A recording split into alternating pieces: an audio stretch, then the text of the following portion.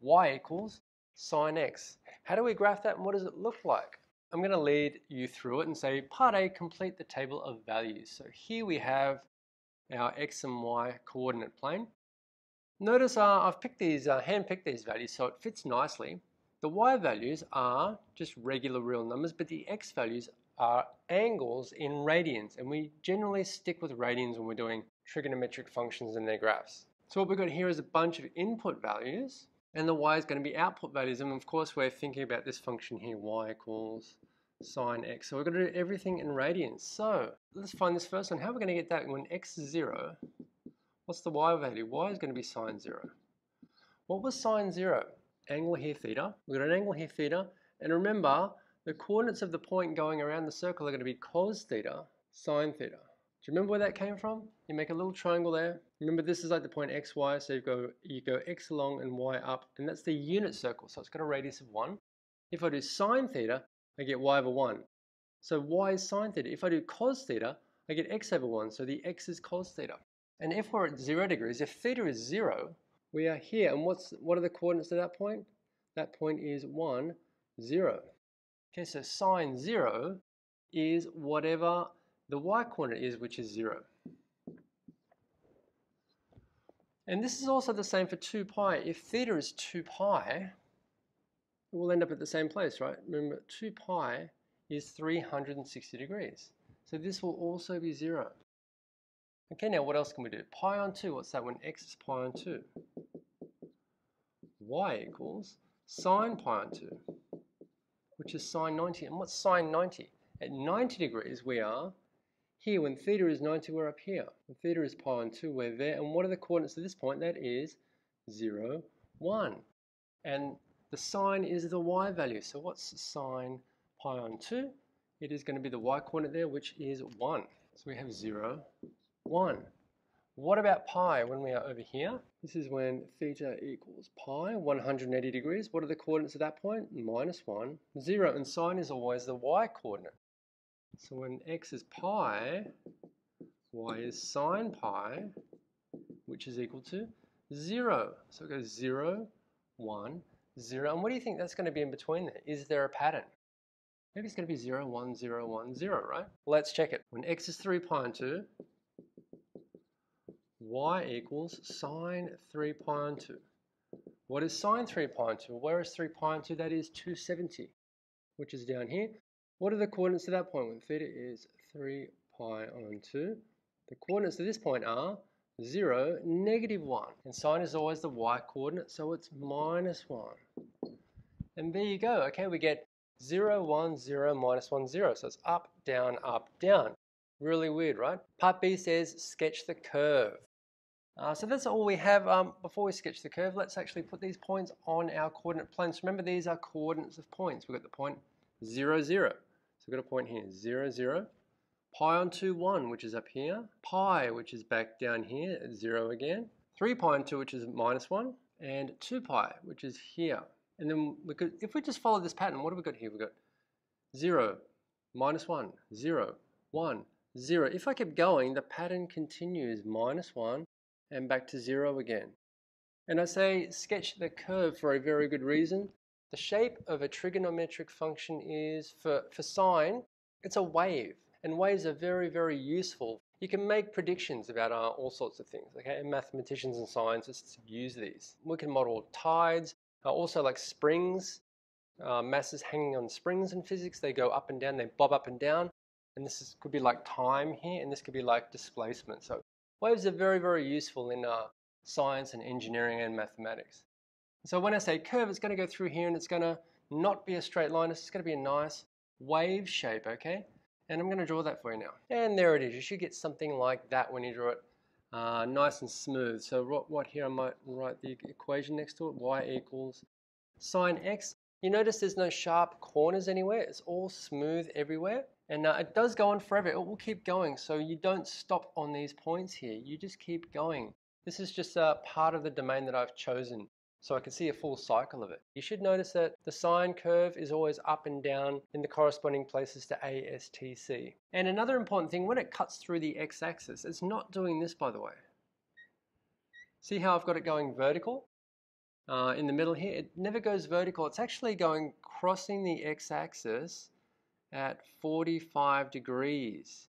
Okay, so when it cuts the x-axis, if you've drawn it to scale, it will cut through at 45 degrees. You can have a look at that on Desmos or on your GDC. What we're now going to do is determine these points. So we're going to find a couple of points that should be on the curve. When x is pi on 6, we're going to find out what some point P is. So the x-coordinate is pi on 6. What's the y-coordinate? Well, I just put it back into the equation. Y equals sine pi on 6. Aha, and we've done this. What's sine pi on 6? Sine pi on 6 is sine 30. Sine 30 is 1/2. Okay, which gives us the point pi on 6 1/2. Now, where the heck is that? So here we've got pi on 2. If this is pi on 2, where is pi on 6? Pi on 2 times 1/3 is pi on 6. So you've got pi on 2 here. If you divided that up equally into 3 little intervals, you'll end up with pi on 6. So in other words, if I cut this into 3 equal pieces, this will be pi on 6. This will be 2 pi on 6. What's 2 pi on 6? 2 pi on 6 is the same as pi on 3. And then we've got pi over 2. Does that make sense? I've got pi on 6, 2 pi on 6, 3 pi on 6. Yeah, so the fractions all sort of make sense. So where's P? P is going to be up here, and I've got a half. The output's 1/2.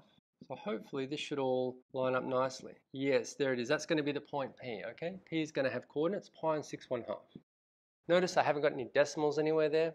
Didn't use the GDC. It all came from up here and everything that we've done in the lessons leading up to this. Another one, 5 pi on 3. So the x-coordinate is going to be 5 pi on 3. What's going to be the y-coordinate? Well, I've got the x-coordinate, so I just put that into the formula. Y equals sine 5 pi on 3. Where is that? So this is where we've got to use all that stuff we've done before. It's an angle larger than 90 degrees. It's an angle larger than pi. So where is that? Pi on 3, let's cut everything up into 60-degree blocks. So let's find this. We've got pi on 3, 2 pi on 3, 3 pi on 3, 4 pi on 3, 5 pi on 3. So A, S, T, C is in the 4th quadrant. What's the acute reference angle here? Theta dash. So I'm dealing with theta is 5 pi on 3. What's theta dash? Well, these are all blocks of pi on 3, aren't they? So theta dash is pi on 3. So y equals sine 5 pi on 3 is equal to just the sine of the reference angle, sine pi on 3. And then you've got to think, do I put a plus or a minus at the front here?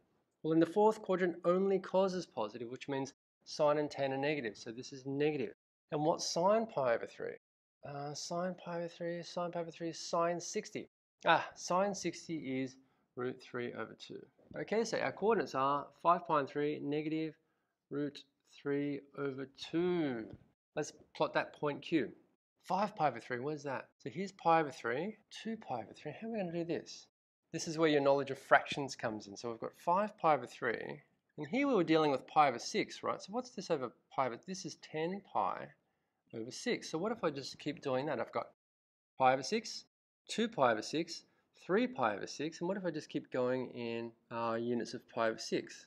Let's do it again. We want 10 pi over 6.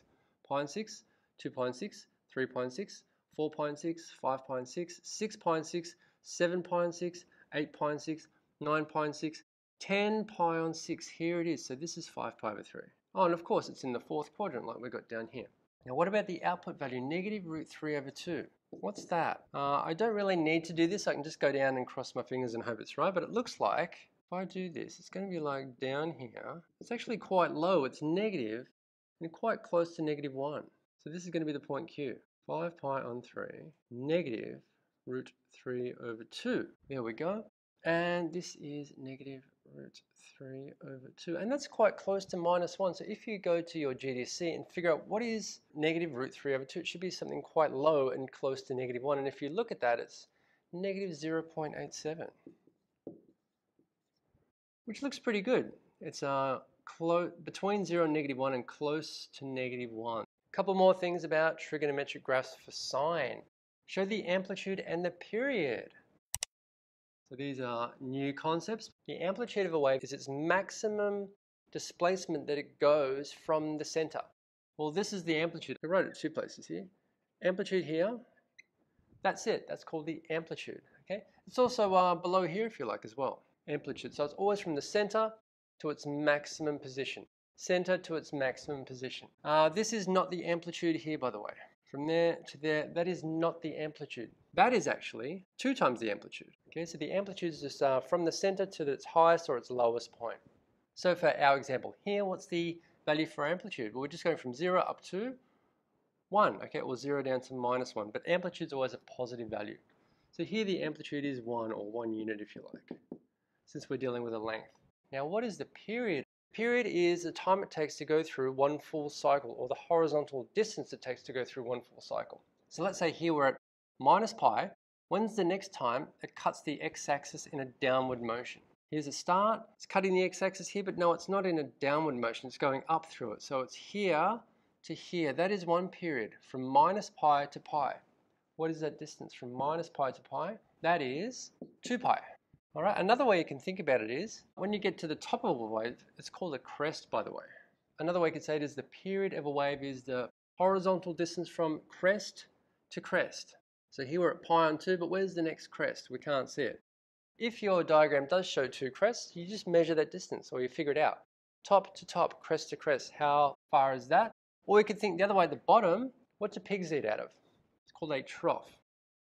And here's another one here, or you could do trough to trough. So what's the distance from here to here?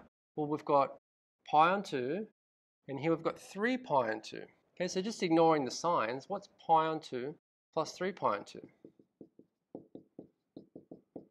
That is 4pi/2, which is 2pi. So we get the same value for period as we got there. Okay, 2pi, whichever way you look at it. Okay, so that is amplitude and period. Last thing, domain and range. So domain is our input list and our range is our output list. What values for x can we put in and get an output? Well, we can find sine, cosine, tan for all values now, can't we? Because we go around the quadrants as many times forwards and backwards as we like, we know how to figure out the output value. So the domain is all real x. All real x or all real numbers. And the range, what are the outputs? Well, the outputs don't go on forever, up and down. We have a minimum output of -1, a maximum of 1. Our output values are -1, y to 1. Is that right? No, because it also actually touches at -1 and touches +1. Okay, so that's your range, or you could even write this if you like. You can actually write the function in as its x value there.